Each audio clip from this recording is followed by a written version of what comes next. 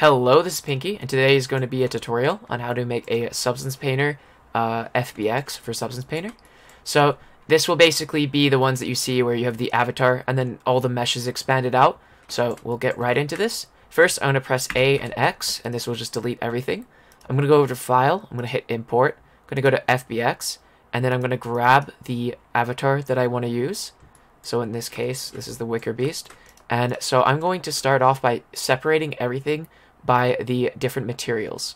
So we're going to be in object mode, and we're going to make sure we click the material properties one. It'll look like a little red circle. And so while we're in this, we're going to have these list of materials here. So to get started, I'm going to press tab, and this will put us into edit mode. And so what we can do is we can select body, hit the select button, and then what we can do is we can press G and then X, or G and Y to move it across the Y. And I'm just going to move this over here. Now the next step is I'm going to go to eyes.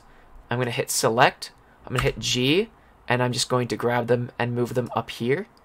Now I'm going to do the horns and such. I'm going to hit select and press G. This will allow me to grab these, and I'm going to move them again on the Y-axis, and then just put them right there. And now for the floof, I'm going to hit select, and this will highlight everything, and I can grab these and move them. I'm going to actually just keep these here, and instead what I'm going to do is I'm going to select these and move them a little bit. So I'm going to click this up here, and I'm going to highlight all of this to the best of my ability. I'm going to hold shift as well. I'm going to press G to move this, and I'm just going to move it over here. And so now that we have that done, I'm going to go to mouth, hit select, press G, and I'm just going to move that down here for now. And then blush, G, going to move that up. And then lashes, select, G, and I'm actually going to quickly, there we go. And then I'm going to move those up there. So now that that is done, as you can see, these are way too small. So I'm going to press S to scale them up so they're a little easier to edit. And so now you can see that we have all of our avatars in different parts.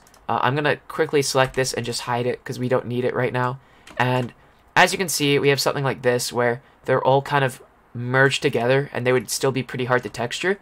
So what we can do is we can head over into edit mode with this selected, and we can press the L key, and this will allow us to just grab each individual part. So to get started, I'm going to make sure I hit the mirror part, and I'm going to hit L on all of the top row of teeth here. So I should actually just be able to select those and press grab, move them. If not, I can just L to select them. And I want to make sure that I have the right ones on both sides, so also that. And now if I grab this and do it on the Y-axis, or the X-axis, Z, sorry, I can move them up. And then we're going to do the same process for these lips here. So I'm going to grab these two here and just press L to select these, and then press G, and I'm going to make sure it's press Z as well. And that'll move down, and then we can do this one. So again, G, and then I'm going to move this in front a little, and I'm going to press L on these two, S to increase the size of them, like that, so they're a little easier to texture.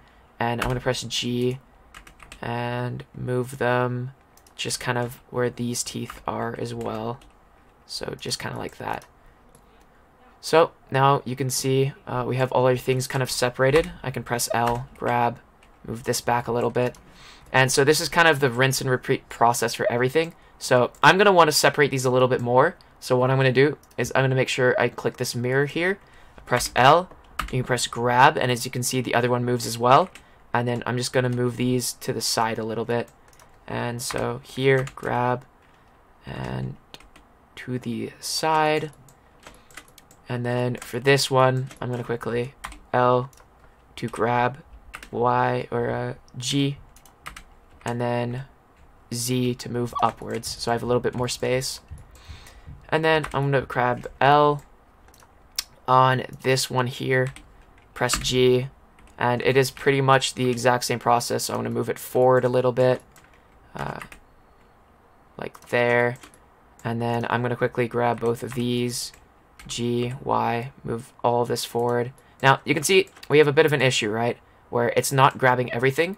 So we can just turn this off for now, and then press Y to grab both, and then G and Y again. So the reason that this issue here happens is because you can see that these are kind of syncing into each other, and that can be a bit of a problem. So what we can do to fix this is actually we click L, and then we turn off this mirror module. So we make sure that when we grab this, it's only this.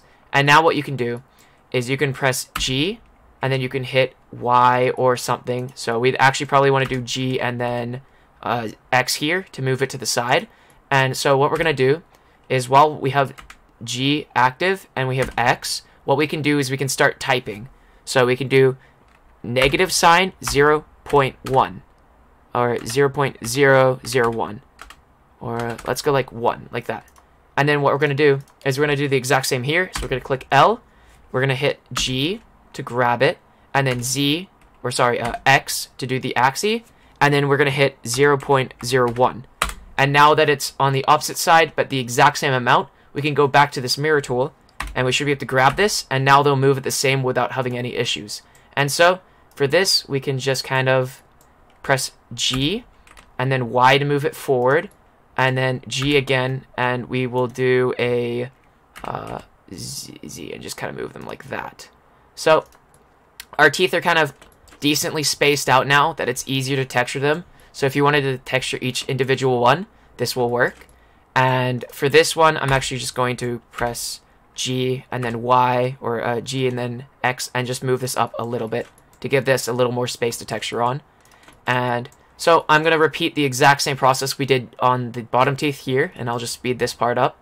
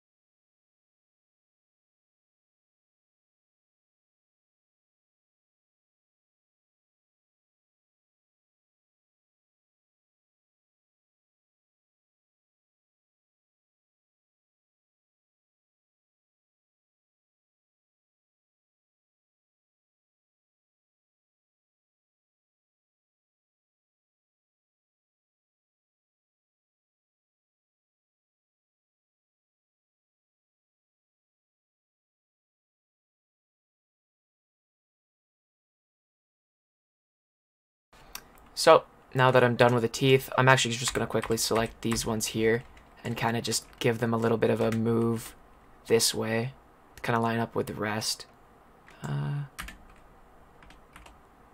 Like right about there. And as you can see, they look now separated and would be a little bit easier to texture on. Of course, you can move them however you want, but that's how I would just do this.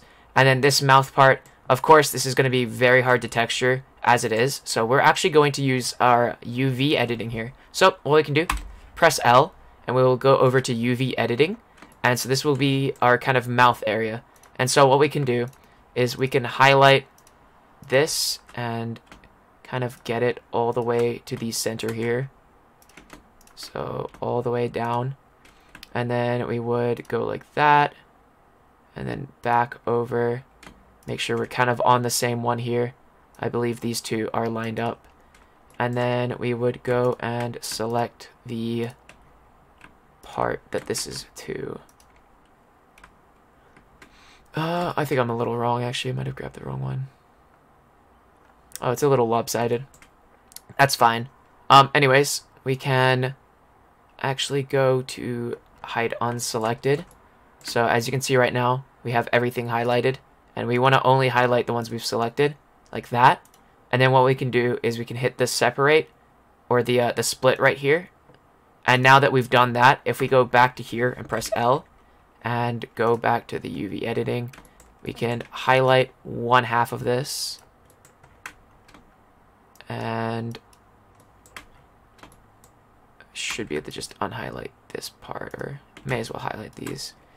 And then we can go to reveal hidden, other way around, hide selected, there we go. And then we should be able to go back to layout with that highlighted. We can hit separate or split, and then you can just kind of, it's a little bit of a messy process. A better way is just separating it, and then you can grab it like this, Y, or press G, and then we want to go on the Z axis, move it up, and then we can press this one, hit Shift, hit this one, Control J, and that will join them back. And now, as you can see, they're split apart. Of course, you may want to fine-tune it a bit yourself, because there's a lot of like jagged edges here that would still be a bit hard to texture on. But you can separate that yourself for now, this display. I was just basically showing how I would go about that. And so now with the Y tool, or the mirror tool, we can grab these thumbs and kind of move the fingers a little bit further apart from each other. So grab, and then Y, and then same thing, L, G, Y, and now that separates them so that it's a little easier to texture. And then same with the horns. So the horns, as you can see, there's some meeting here. So we're going to use the same process, turn off the mirror, press L, hit G, and we're going to want it on the x-axis, and we're going to do -0.1. And then we're going to press L here, G, x-axis, and we're going to do 0.1 because it's positively. And that's how we would separate those. Same things with the eye. So again, L, G, X to move it along this way, and then let's go 4 since, or negative 0.3. And we're going to do the same here, except for positive. So this one will be just G, X, 0.3. And now they're separated like that. So we're getting down to it. Now, we're basically going to repeat this process we did here for the hands and the teeth and the horns. And we're going to do this to the actual fluff as well. So pretty much the same process. Mirror tool, L, grab it. If there's some parts like that, then you would just do the G, X, and then make sure that this is off, of course. G, X, and then -0.2. And then here, L, G, X, 0.2. And repeat that process again. Some of these, like an example, this one here, you should be able to just press L, G, X, and you should be able to just split them apart without really having to move anything. And then, of course, you can just G, and then Z to move downwards, and then you can kind of separate them along, so it's easier to texture. And so for these like kind of middle ones, what I like to do is I like to just grab them while viewing from the side, and just kind of pulling them apart that way. And then, since there's just one each here, you can just kind of grab and move those ones. So the same thing, this one here, grab and then just move down. And then since these are separate as well, there's nothing touching, you can just grab and move them to the side. And then same thing here, grab and move to the side. And now you kind of have the hair here expanded out a little easier to texture on. And so if you want to like mask select like here, you just highlight, shift, and then you can continue highlighting, and then we can just move those up. We can maybe even scale them up to make them easier to texture. So I'm going to grab them, move them here, scale them up a little so they're easier to texture. And then I'm going to grab these ones here too, G, move over and scale up, and just so they're a little easier to texture. This won't change the output of the texture when you're actually doing a photo or like substance paint or anything. This will just change it when you're painting on it, so it's a little easier to paint on these.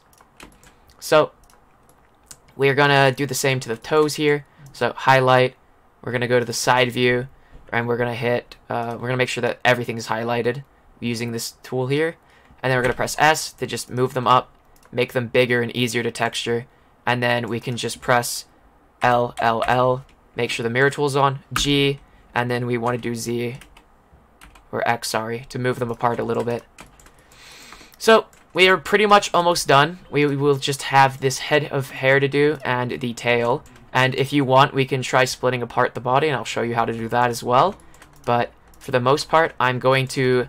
I've already given you all the information you would need to how to do these two, so I'm going to also just skip this part and speed it up a little bit.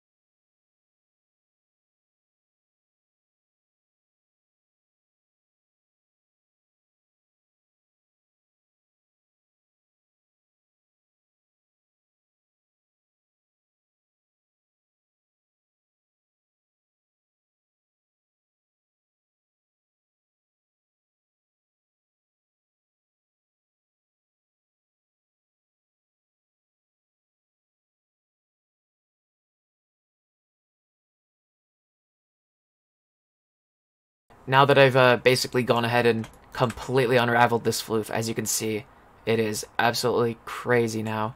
And so now that this is all done, I'm going to hit Alt-H, and this will show all the things we were doing previously.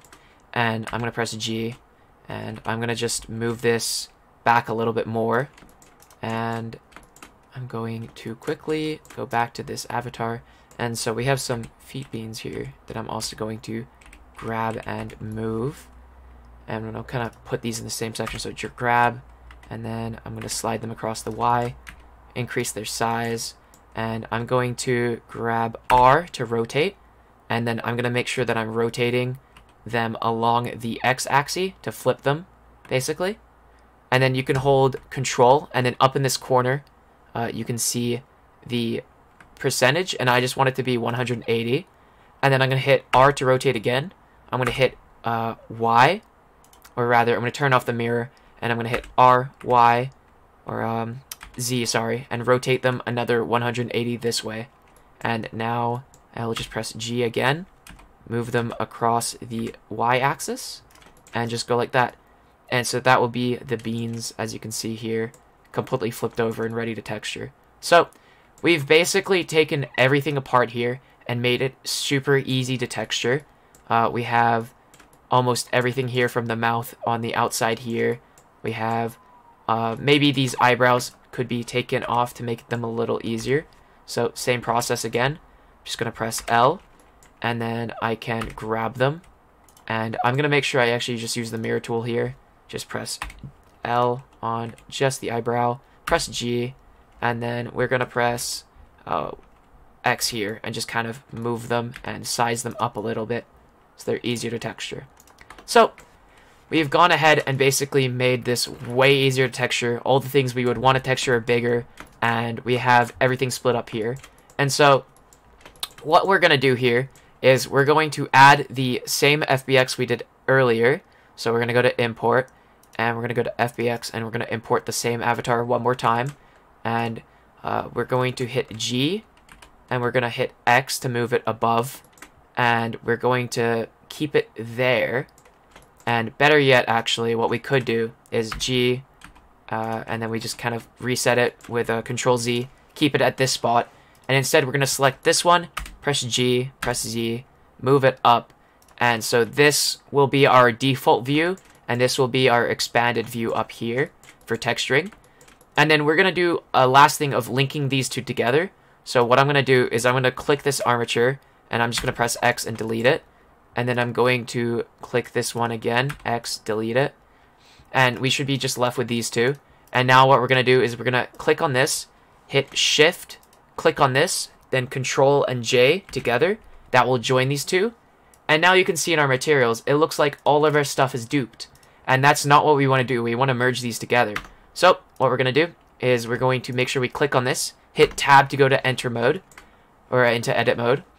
And then what we're going to do is we're going to select body here, and then we're going to select body 0.1 here, and then we're going to go back to this one and hit Assign. And you'll know you did this right if you go back to body 0.1, hit select, and nothing comes up, which then means you can just go back into object mode and just delete that. And we basically just do this process for all of them. So eyes, hit select, hit eyes here, hit select, and then we're going to hit Assign. And then same with horns, select, and then Assign. And we're just going to repeat this process for all of the other ones.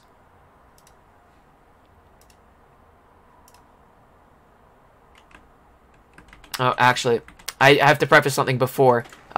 So when we are doing this, we want to make sure that when we do successfully merge something, so say these eyes are merged now, we're going to hit Tab to go to object mode, click on the eyes, hit the delete key, and then switch back, and then we're going to repeat. So of course, horns and claws, select, nothing there, select, all of them are there, that's good.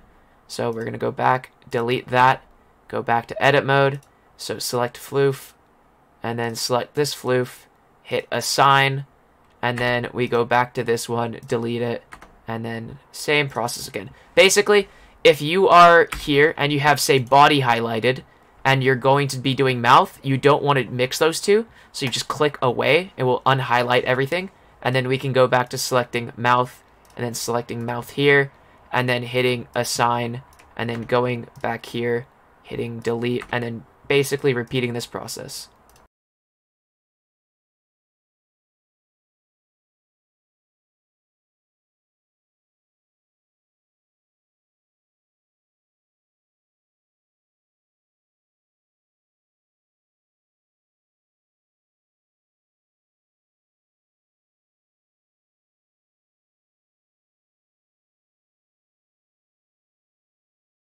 Okay, now we are completely done. This is the final product here. And so to basically display that how this works is I'm going to go over to File. I'm going to hit Export. I'm going to go to FBX. And I'm going to select the same file direction. And I'm actually going to go up here and just press Control-C to copy that. And we're going to call this SPP Wicker File. And then we can just turn off bake, we can turn off armature, add leaf bones, and we can just set this to all local. Actually, I'm going to do FBX all in this case. And then I'm going to hit export FBX. And now if I go to the file location that this is stored in, so just going to go over to here and then right here. So we should have the FBX here. Also, make sure to save your Blender file whenever you're doing stuff like this. So, just in case it crashes or anything. And now, the final test to see if everything worked. If we boot up our Substance Painter here, and then we drag this custom file that we made into here, and then we, of course, set our settings 4K, hit OK, and we wait for it to load it in, you will now see that we have our avatar split up. And to finally prove that it's all worked, if you go over to, say, Body, and I'm going to just switch it to uncolored mode. And if I start drawing on the chest, you'll see it draws on this one too, and vice versa. So if I'm coloring the tail here, it's doing it to this one. And this basically allows you to see what the full avatar will look like with your texturing, while also having the advantages of an easier to texture style. So if you wanted to texture the eyes, you can just head over here and do it. Because if you were going to try and do it here, you would be smudging and you might hit the face or something. It's a lot harder to view. Anyways, this has just basically been going over how to make your own Substance Painter FBX in case there isn't one included with your avatar. I hope this tutorial has helped you. If it has, please leave a like and subscribe. And I hope you have a wonderful rest of your day. This has been Pinky, and I'm gone. Hello, this is Pinky, and this is a shout out to my Patreons for this month. Those being Cupid Fox, Dreaded, Blue Nino, Logs1234, Suzuki, Tef, Sir Fappingson, Hamu, and the Maple Proto, as well as Hydro19 on my YouTube channel. I would like to appreciate all of you guys for what you do. Helps support me and helps create videos. And if you would like a little desk buddy, as seen on screen, that would be over on my Patreon, linked in the description. Anyways, once again, I really appreciate you guys. What you do helps create videos like this. And I hope to be around a lot longer to create more videos. Have a lovely day.